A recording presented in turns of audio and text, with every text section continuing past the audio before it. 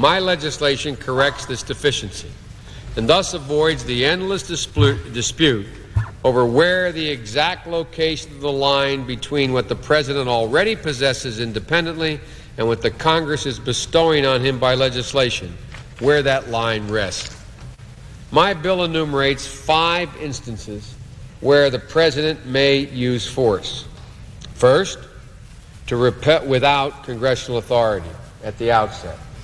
First, to repel attack on U.S. territory or U.S. forces.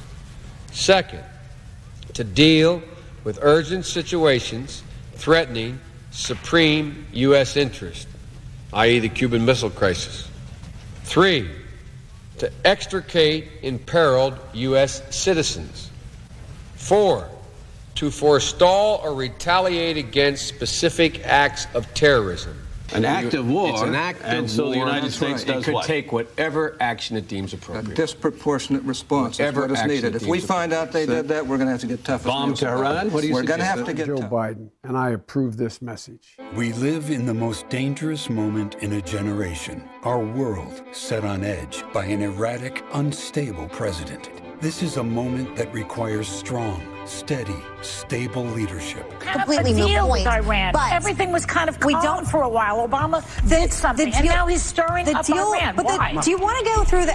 You know what? Do you want to go through the Iran deal? Iran has now fulfilled key commitments under the nuclear deal. It cuts off all the pathways for Iran getting a nuclear weapon. Before the deal, it had installed nearly 20,000 centrifuges. Today, Iran has removed 2/3 of those machines. This week acknowledged that they're building advanced centrifuges, and Iran's supreme leader announced earlier this week he's ordered preparations to increase uranium enrichment. If Iran tries to cheat, they try to build a bomb covertly, we will catch them. A deal that will prevent Iran from obtaining a nuclear weapon. Iran is not developing a nuclear weapon. It's agreed to never, ever pursue a nuclear weapon. The Foreign Minister does say in the interview, we are not dismantling any centrifuges. We are not dismantling any equipment. President Rouhani said in a separate interview, we are not going to destroy any centrifuges. Well, again, are they going rogue on this deal? How Iranian officials characterize this for a domestic audience, it matters far less to us. They're just making these comments for domestic political consumption. CNN is broadcast outside of Iran, right? You could confirm. Yeah, I've seen it here. So aren't they also sending a message to you, to the president, to the U.S.? It's not just domestic political consumption if they're talking to a broader audience. I don't speak Farsi.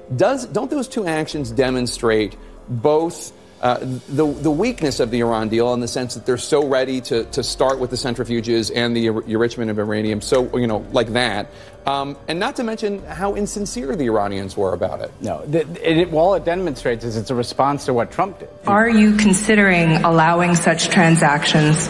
And if so, is that not a betrayal of your assurances that most U.S. sanctions would stay in place? That's not taking.